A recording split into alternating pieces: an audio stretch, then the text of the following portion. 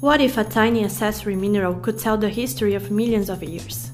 When physical weathering happens, the grains that are produced in a sedimentary basin have the same composition of the rocks they originated from.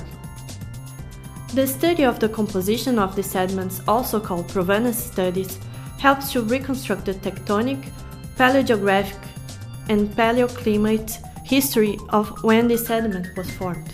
Provenance studies are widely used in the oil and gas industry to establish reservoir quality and also to reduce risks when exploring oil.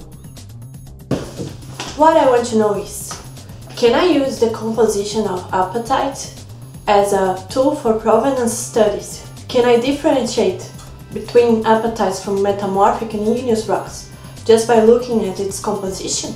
Apatite is a common accessory mineral of many rocks.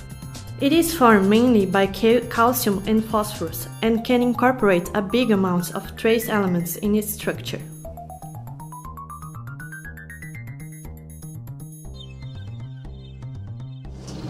I study apatites from different kinds of rocks that come from Ireland, Scotland, and also the Swiss Alps.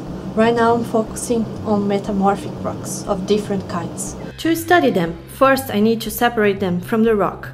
To do that, I applied different techniques: crushing, magnetic separation, heavy liquid separation, and hand picking.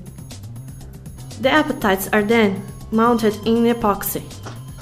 I analyzed 20 to 25 apatite grains from each rock using mass spectrometry, coupled with a laser ablation system.